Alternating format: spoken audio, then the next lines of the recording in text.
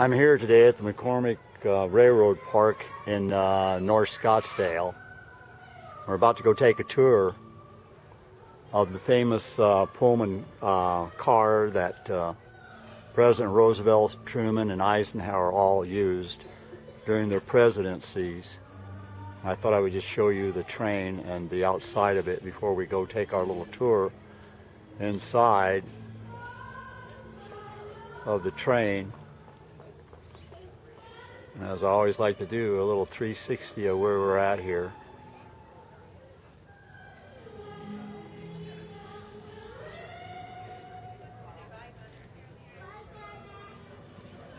Winter day, January 27th, 2011. On the weekends, this would be a madhouse.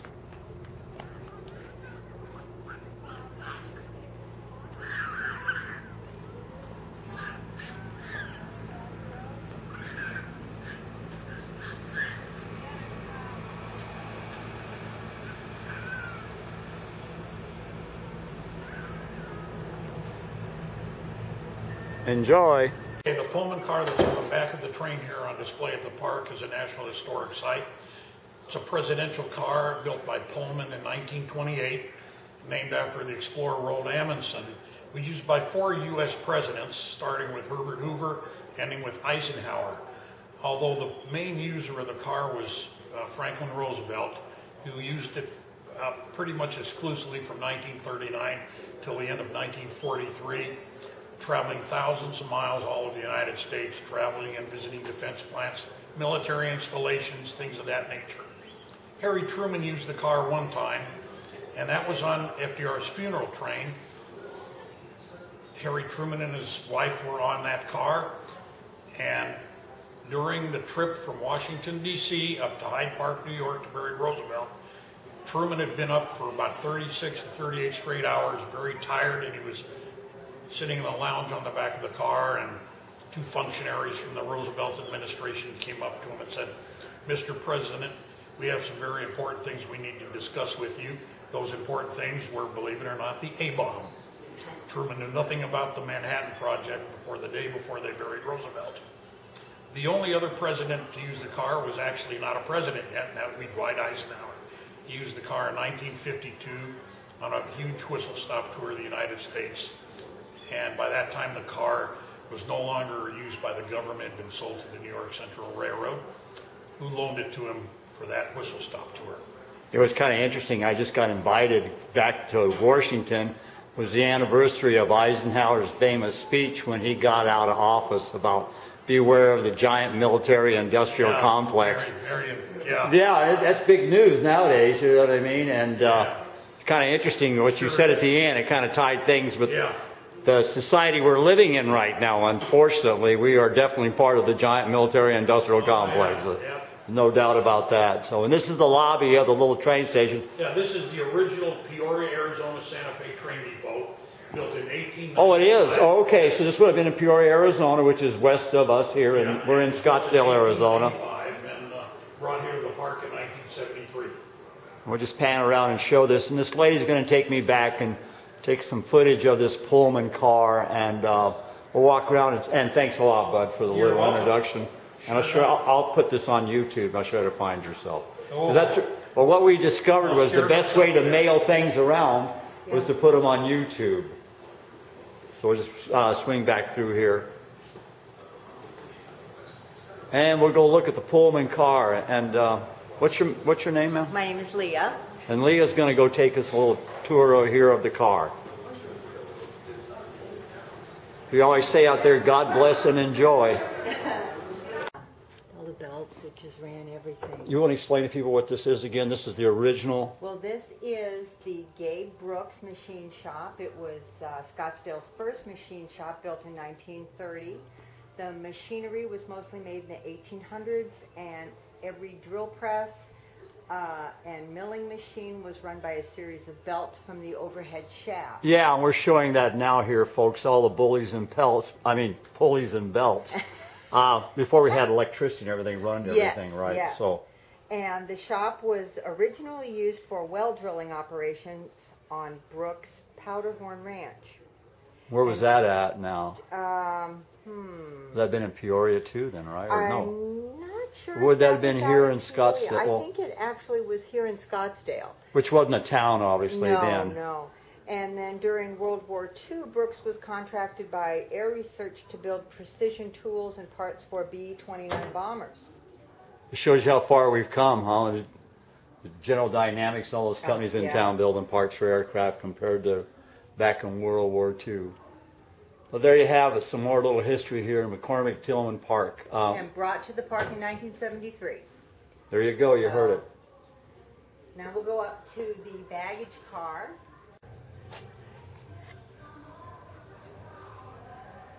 I see things like this. It reminds me of old westerns and stuff like that. Yeah, for sure. For sure. For sure. They always rob the trains. Yeah. Yeah.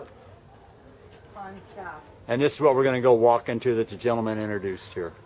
We're in the Santa Fe baggage car, and this car was built in 1914 as a dining car. And what you're looking at there now would just be kind of what a station would have looked like, you know, and the station agent doing his job of sending telegrams and messages to the engineers and such. Just kind of a little station setup.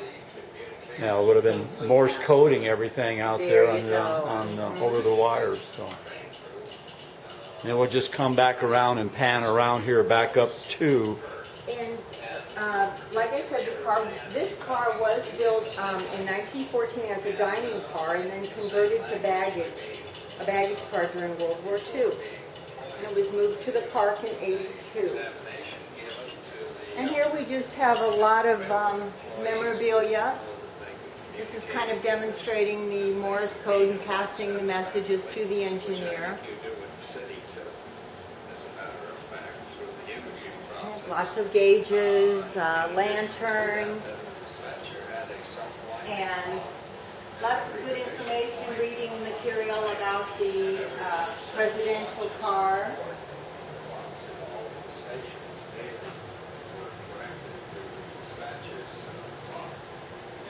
Pullman himself. I just discovered something when the Federal Reserve was started on Jekyll Island off the coast of Georgia or something. I know Jekyll Island. Yeah, and they didn't want to draw any attention to the gathering of all the super wealthy like the Rockefellers and that and people like that to create the Federal Reserve. They took a Pullman Railroad private car down, from New York. Wow. Right? And it's just becoming news now because the Federal Reserve is under so much attack. So now all the history of how the Federal Reserve got started and was formed, interestingly enough, on Jekyll Island, kind of interesting. Yeah. I believe it's off South Carolina or Georgia or somewhere else. It's off Georgia. It's off Georgia my niece then. was actually married on Jekyll Island. Oh, is that right? Yeah, it's a hell of a resort. I know that. Yes, it is indeed. And that's where the Beautiful. super wealthy of America had estates. And that's why they went there. And they shut down the big lodge. Well, in fact, I think that the big resort that is mostly the island is like the only thing there or something. It's a state park. I'm not sure on that. So yeah, well, they talk about that they shut down that thing for those guys to create the Federal Reserve, and that was they shut down the lodge you're talking about on the island. And like I said, the only reason I know is the Federal Reserve and Ron Paul and all those guys now are talking about it's in front. That stuff's been hidden from us forever. Forever. Now the economy's falling apart, kind of finding out about it because of the internet and stuff like that. So. This is some information about the Mercy train, which is on the other side of the park. You might want to go over and take a look at footage. that. Yeah. It was a car that was sent with gifts from the French, gifts of gratitude. And so that's the car out front with all the. I wonder why it had all the different symbols on it. Yes, that's the Mercy car.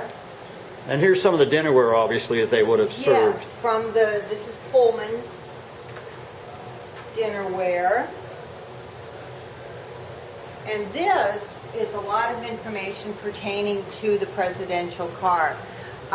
This I find interesting is some of the actual logs of of this car. And you've got your POTUS party, which is President of the United States, going from Washington. Many of the trips went to Hyde Park, where Roosevelt had his home. I don't know who are these guys here. Was that? Well, that's Looks like Eisenhower. Yeah, Eisenhower. there was Eisenhower on the lone trip that the gentleman explained to us earlier. For his 1952 campaign. And here's some photos of the car being installed here at the McCormick Ranch. And by the way, this land was dedicated by the McCormick oil family, I might say, that this park sits on. We had McCormick Ranch, of course, which became McCormick Ranch later, and the housing development and everything like that. But when I was younger, that was just a working horse ranch.